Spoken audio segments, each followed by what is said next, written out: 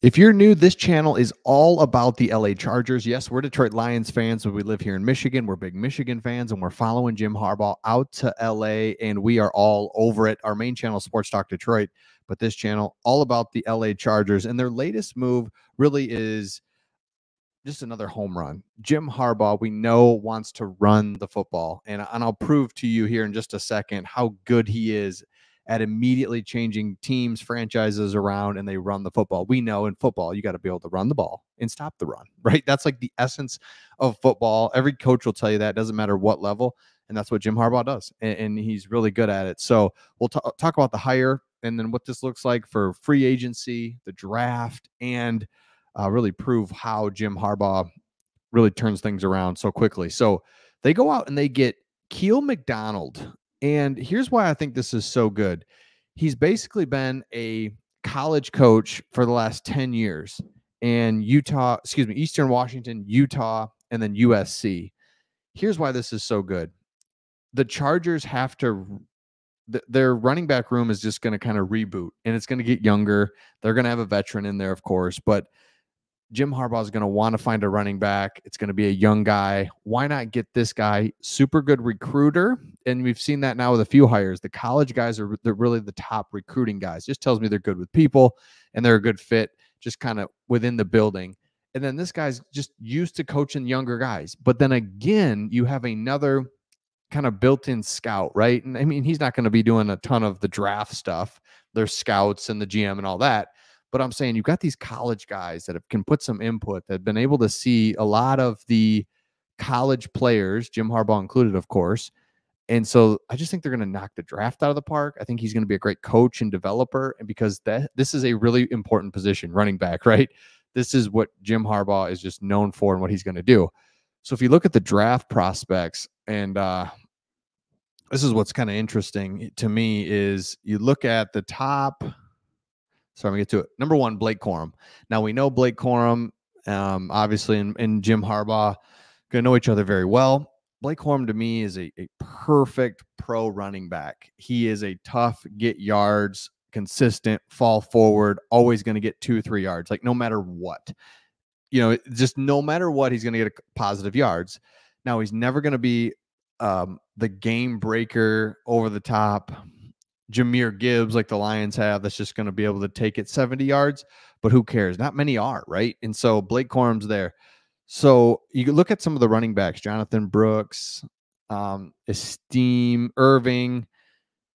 Any of these guys will be really good. And again, these college coaches have been coaching against them, coaching them, recruiting them. So they're just going to have some insight on that. And I think it's perfect. Now, another thing that Jim Harbaugh is going to do, speaking of running backs, right? That's the theme of this. And by the way, we had fun with this the other video. If you saw it, I asked you Chargers fans, who is your favorite Chargers player? Kind of a sneaky one, under the radar. Somebody said Quentin Jammer. I love that one. I loved him. I thought the Lions were going to draft him. This was back, whenever that was. Both teams were drafting high. I wanted so bad to get him. And I don't remember why, because I get it. He was good, but I was just like, we got to have him. And when the Lions had all kinds of problems, I wanted a corner. But Quentin Jammer, like guys like that you're like, oh yeah, remember that. Let me know in the comments. So here is who the Chargers can pursue in free agency. So we looked at the draft. We could spend a lot of time on that, but there's good running backs in the draft, and it's fairly deep, I would say. Then you're going to get a free agent running back that can just kind of just to steady the room, if you will. So Gus Edwards, perfect.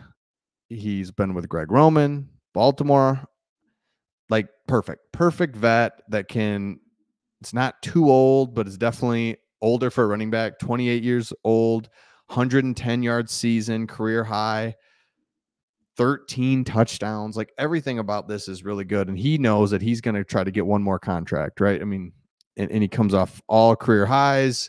Makes sense that maybe the Ravens will move off him, but he'd be a perfect fit for the Chargers. So I love that. Now, next thing is, and here's what I was going to talk about Jim Harbaugh and what he does. So he goes to Michigan, and the year before he gets to Michigan, the leading rusher at that time, and I don't expect you to know any of these names, but was Davion Smith, and he had 500 yards. And then Jim Harbaugh gets there, same running back, Davion Smith. And my point is, like, these are no-name running backs. And he was a no-namer with Brady Hoke. And then Jim Harbaugh comes in, 800 yards. Boom, right? 800 yards. Now, that was for year one. Now, that second year, offensive line gets going. This is where it's like, geez.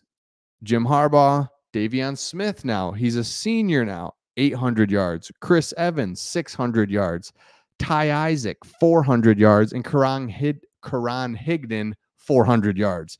So Michigan pre-Jim Harbaugh had one guy go for 500 yards. Just a couple years later, they have four guys go at almost 500 or more. Four, right? So then you look at his next year and just keeps getting better and better and better. And they just keep running the ball as you have Karan Higdon, 1,000 yards. Chris Evans, 700 yards. Ty Isaac, 500 yards. Three guys over 500 yards at 1,000 yard rusher. You keep going.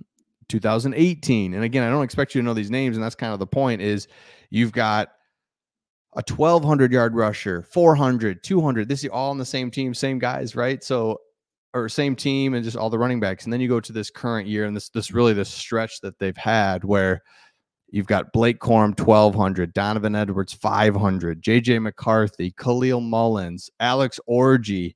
They're all just running.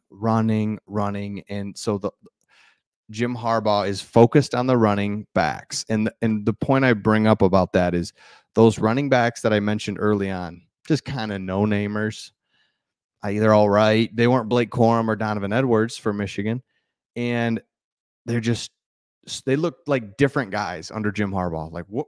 That guy's been on the team? Where's he been? Just physical and smart and patient. And the offensive line's really good. So it doesn't matter. I mean, it does, of course, who your running back is, but it almost doesn't matter under Jim Harbaugh. He's going to make it happen. And that's what I love about watching him. Anywhere he goes, they just kind of run the ball. It's 2nd and 5. It's 3rd and 1. I mean, it's crazy. And that was the last 3 years at Michigan it was always 3rd and 1. First down. Like, crazy, right? And I know college and pros is going to be different, but here's the difference.